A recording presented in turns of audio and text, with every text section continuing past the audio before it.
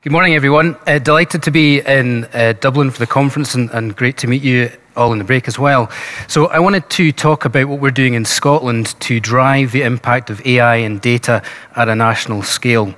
A bit of background, so the DataLab is one of 8 innovation centres that's been funded by the Scottish Government.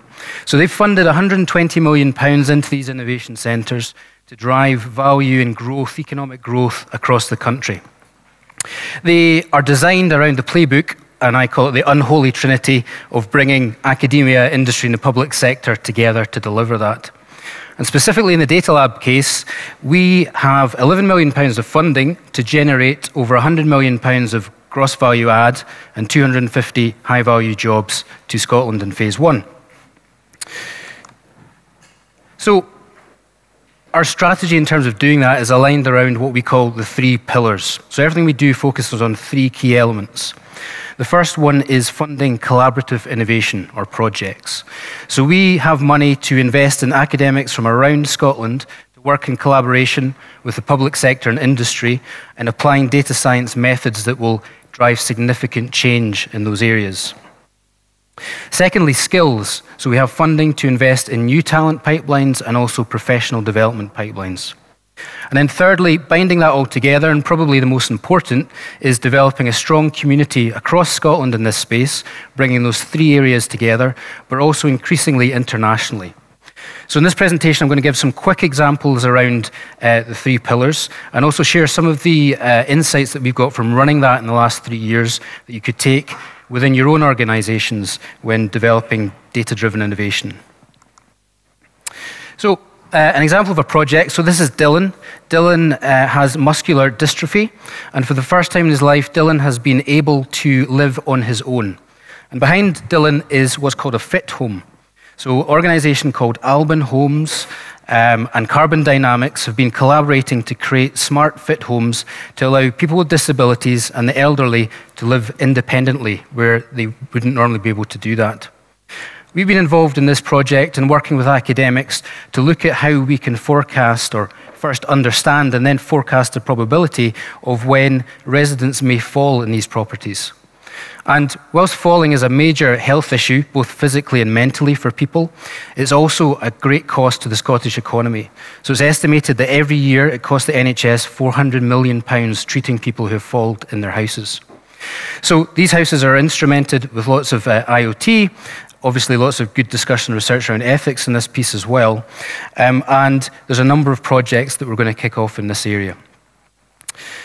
We're also doing a lot of other stuff on the social side. So we've been working with NHS on predicting when people come into hospitals, what's the likelihood that they will be delayed in discharge.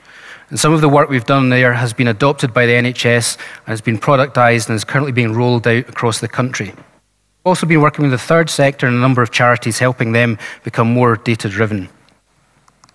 So we're doing a lot on the social side, but we're also doing a lot across industry.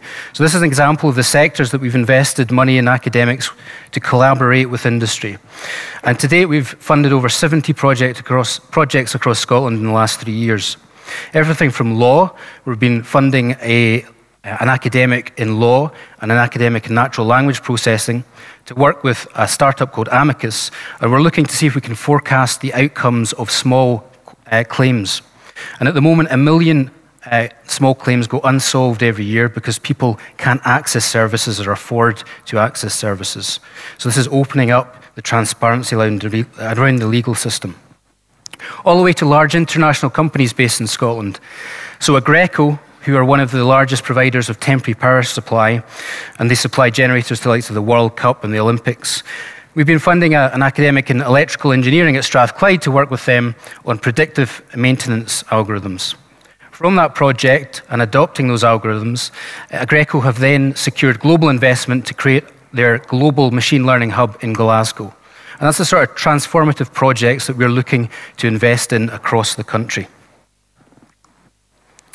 So moving on to the second pillar of skills. So the lady on the right is Anita.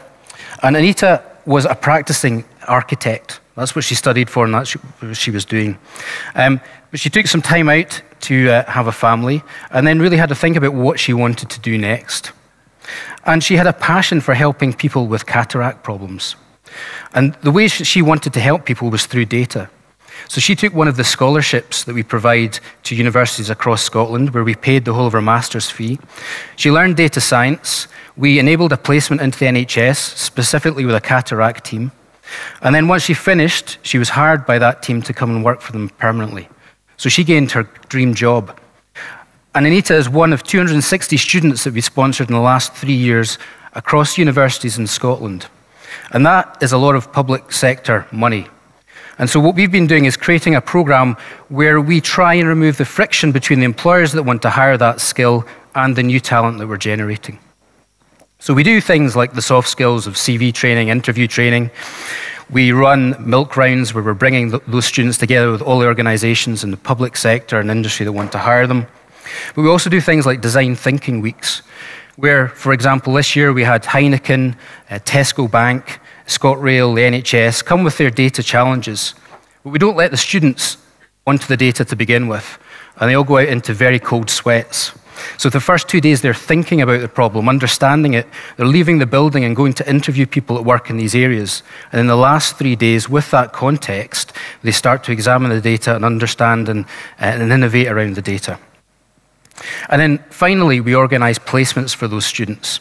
So this year we had 135 students, 78 elected to take a placement in the industry in the public sector, and many of those are offered jobs before they actually leave their placement. So the Master's Programme is one element of our skills programme. Along the top you can see the new talent funnel. So we also invest in NGDs and PhDs. So we funded 20 of those, co-funded with industry in the public sector. And we also provide advisory. So we don't fund apprenticeships, but we bring our network to bear on how those apprenticeships, graduate apprenticeships, should be structured. We're also working with colleges and schools. Along the bottom layer is our professional development pipeline. So we're investing in online learning, both in terms of being included in master's courses, which allows us to get across the geography of Scotland, but also in the application of data science into specific domains that are important to Scotland. So we all know there are hundreds of data science MOOCs out there. We've been designing courses that are data science applied to games, data science applied to fintech, data science applied to health and social care, stratified medicine. So things that will materially help the workforce in Scotland and beyond. We've partnered internationally with the likes of the Data Incubator to run boot camps for professionals. And one of the new products that we launched a year ago was executive education. So as many of us will appreciate, one of the big barriers to data-driven innovation is actually enabling leaders to understand how they can use data to drive value.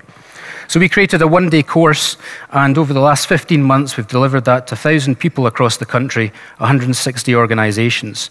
And really what we're doing there is providing them both an understanding and demystifying this area, but frameworks to then be able to have the confidence to move on, and linking them into suppliers and people in our network that can help them on that journey. So thirdly, community. So we run the usual type of meetup around the country in various different cities. We were really challenging ourselves here to think about how do we do this at scale? How do we think about catalysing the discussion and the collaboration around data across Scotland? So we came up with this crazy idea of organising a festival, using Scotland as a location to run a festival across the country to catalyse that discussion and also promote ourselves internationally. So we launched DataFest a couple of years ago, and this year we had some anchor events, so the usual conference, the milk round, executive dinner. But the key thing for us around this is we open it up to the entire country. So anyone from academia, industry, public sector who wants to run an event to promote what they're doing or to collaborate in a hackathon or to debate ethics, they can do that. They can use the platform and we publicise it. So this year we had over 3,000 participants across 50 events in Scotland, from Inverness to Aberdeen, Dundee to Edinburgh, and across to Glasgow and many towns in between. And next year we are running it over 2 weeks. We've expanded it, so week commencing the 11th of March, and we're doing lots of things with school children and women in data science as well. Very welcome to come and visit us and see what's going on there, or if you want to partner and do something in Ireland, very interested in that as well. And that's just one element of our community building programme. So we do the usual meetups, business introductions, lots of them, masterclasses, etc. One of the really interesting things is the international missions we've been doing. So we take data leaders and data scientists out to the likes of Strata, New York, but we go to businesses in that local area, so the MasterCard Innovation Centre, or IBM Watson, or UNICEF. And for us, that's really good to build our international network and learn from the best, but also invite them back to Scotland. So a couple of weeks ago, we announced a partnership with UNICEF. We secured funding from the University of Edinburgh and the Scottish Government to set up a global hub for data to benefit children of the world.